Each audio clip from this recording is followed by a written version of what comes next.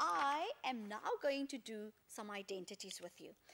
Grade 12, I cannot start identities once again if I don't know my fundamentals, if I don't know my foundation. So in the identities, I want you to write this again. Take notes down, very important notes. Write identities. What must I know? Two very simple things.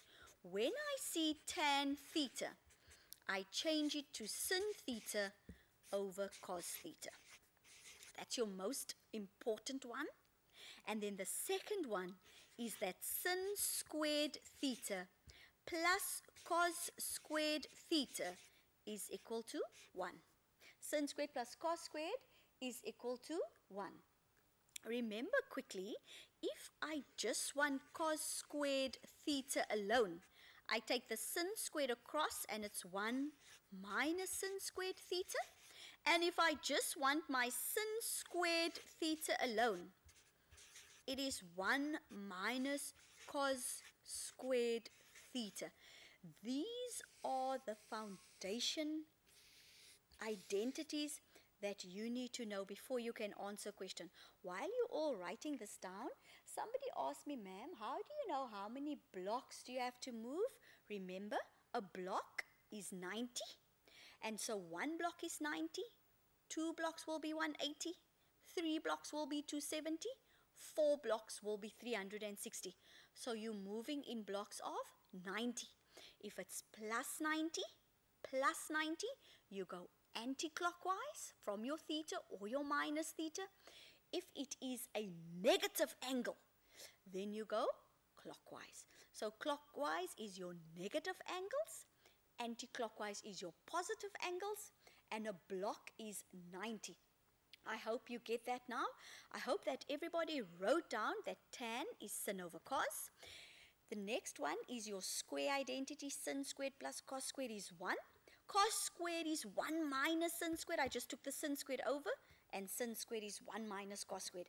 With this, you can go try our first identity. I'm going to write the identity for you again. And I'm going to ask you all to write it down. And I'm going to do the first identity. And you can try and do the second identity. Okay, first identity. This is example number 1. Grade 12, I brought my own examples as well. It is not as it is in the book, exactly as it is in the book that you got. I just started with something more simple. And I have this one sum. Show,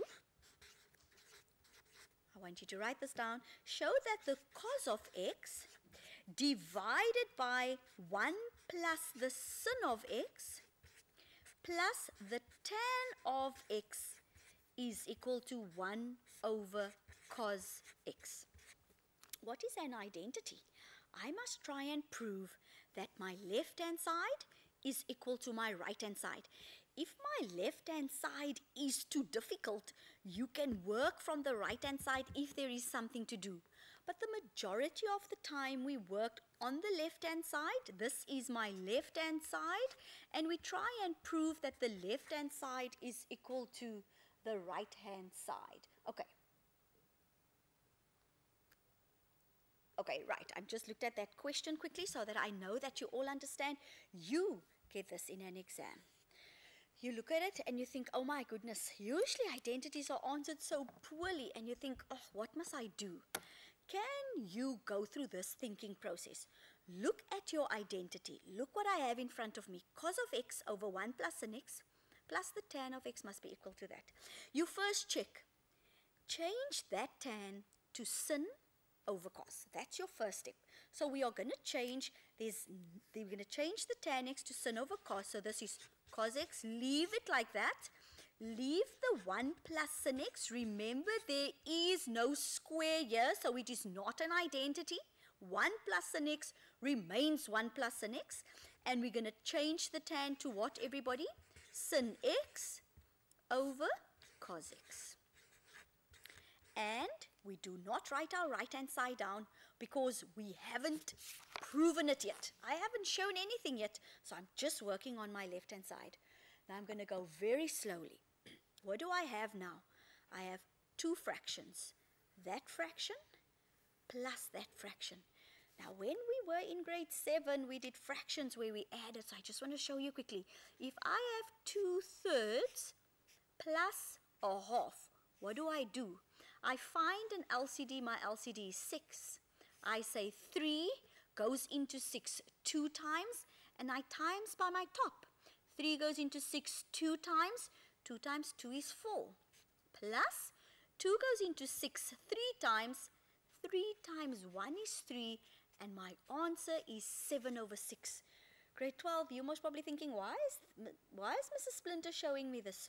Because the exact same concept that we are using here, we're going to use in this sum.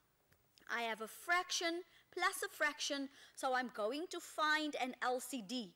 The LCD for this sum is everything written at the bottom. It is 1 plus sin x times cos x. Everything at the bottom, that is my LCD. So I have my LCD, 1 plus sin x multiplied by the cos of x. And that is my LCD. So I am going to do exactly what I did here. This goes into my LCD cos x times. Because remember that and that can cancel. When you divide this into your LCD, you have a cos x left. I also teach my students, if they're struggling with this concept, I tell them, what do I have here that I do not have here?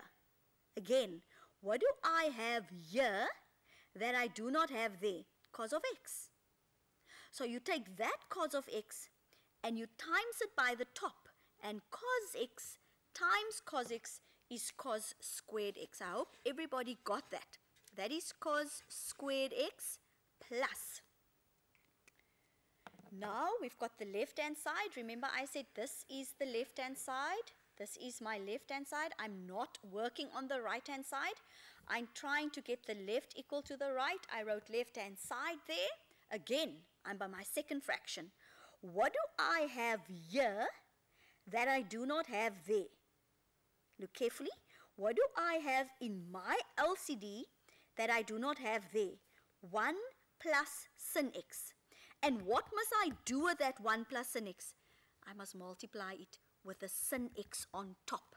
So I am going to say sin x multiplied by 1 plus the sin of x. I hope you all understand the top part. I hope you all get that. And now all I'm going to do is to multiply in, multiply in. I'm going to multiply in, and I get cos squared x plus sin x times 1 is sin x. Sin x times sin x is sin squared x divided by your LCD. Remember, you can't come drop your LCD because you're not solving for x. You just leave your LCD there, and I have 1 plus sin x times cos x. I'm just rewriting my LCD. What is your goal? What is your goal in the sum? To get to the right-hand side. You want to get to 1 over cos x. Grade 12, I'm going to shift this up a little. Okay, what do you see? Work with me. Is it true that cos squared plus sin squared is 1? It doesn't have to be sin squared plus cos squared. It can be cos squared plus sin squared. They don't have to stand next to each other as long as you see it. There's your cos squared plus your sin squared. That gives me 1 plus the sin of x on top. That is what I have on top. Divided by my LCD, which is 1 plus sin x times cos x. Can I cancel? Of course you can cancel. There are no signs separating those brackets. 1 plus sin x can cancel with that 1 plus sin x. What do I have left on top? 1 over, what do I have left at the bottom? Cos x. And you breathe a sigh of relief because what do you see? It is equal to my right-hand side. 1 over cos x is equal to 1 over cos x, and you have just proven it. Grade 12, nowhere Do you see any equal to signs here? No equal to signs until I have proven my right-hand side. That was a very good sum to start with, to see if you can start with tan x is sin over cos. That is a good sum to start with. I took it from a grade 11 textbook, but now we are about to do the one that is in your telematics book.